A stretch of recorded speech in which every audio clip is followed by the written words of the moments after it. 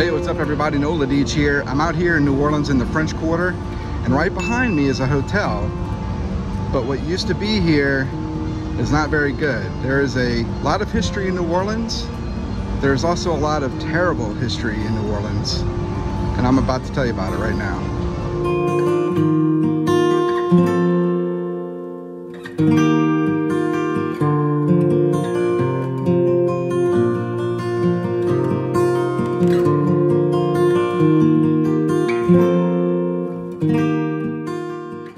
New Orleans nowadays is known for its food, music, the beautiful architecture, and the culture.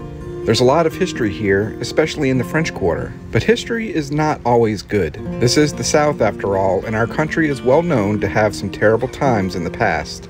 We always hope to learn from things and evolve as people, and thankfully, the Emancipation Proclamation put an end to what is probably the worst part of our history, slavery. And New Orleans just so happened to be a central hub for this area for the trading of goods and slaves. Prior to 1841, the property we're about to see was home to coffee sellers, but they also traded and sold slaves. In 1838, the City Exchange Hotel was built on the property, but in 1841 a fire would destroy it, and then it was rebuilt in 1843 as the St. Louis Hotel and Exchange. A giant, extravagant place for the wealthy to come and stay, drink, play billiards, have elegant balls. Oh, and they also bought and sold people. That's right. In the center of the hotel lobby, items such as fruit, art, farming equipment, land, and of course, enslaved people from all over were put on display as any other item where the wealthy people could browse and shop.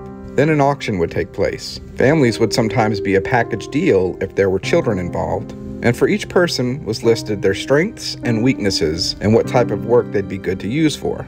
This photo shows a wooden stage known as a slave block inside the hotel where the enslaved people would stand on display like pieces of furniture or equipment.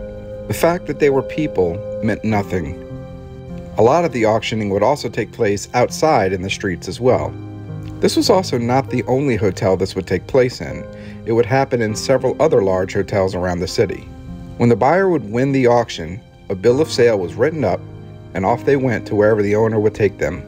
These auctions would continue through the Civil War, but when the war was over in 1863 and slavery had ended, the hotel was used as a military hospital for Union soldiers, a temporary state capitol, a bank, even a restaurant.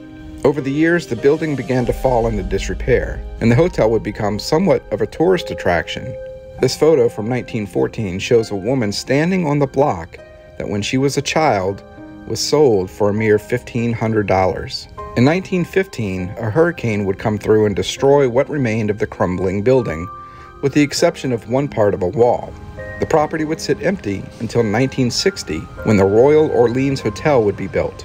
This new building would have the same design as the old hotel, and even incorporated the only piece of wall left from the original hotel. And if you look here, you can actually see the word change, which would have originally read City Exchange.